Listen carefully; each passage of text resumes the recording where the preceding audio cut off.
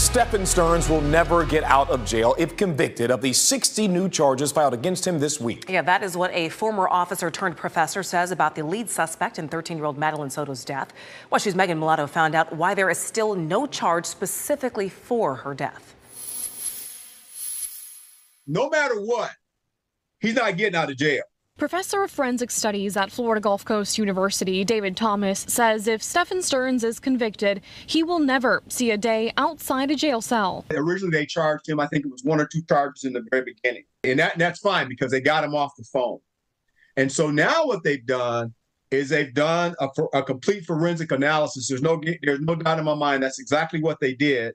And he has recorded almost every incident that he had.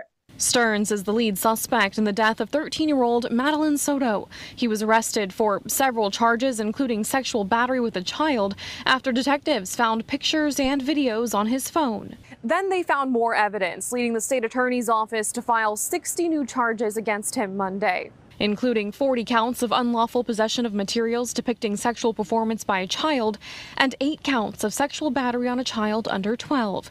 The charges, enough to be sentenced to life in prison if convicted. Capital felonies means that he'll face life, he'll be in prison for life. And there's no doubt in my mind they have the evidence to secure, to make those charges, they have the evidence to support that. Thomas says now the question is life in prison or the death penalty if Stearns is charged with Madeline's murder.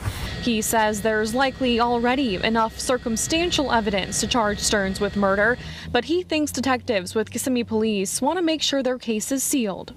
Is give law enforcement and give the medical examiner's office an opportunity to do their job, because it takes time to do a great forensic analysis. Is they want to make sure that justice is served and served properly.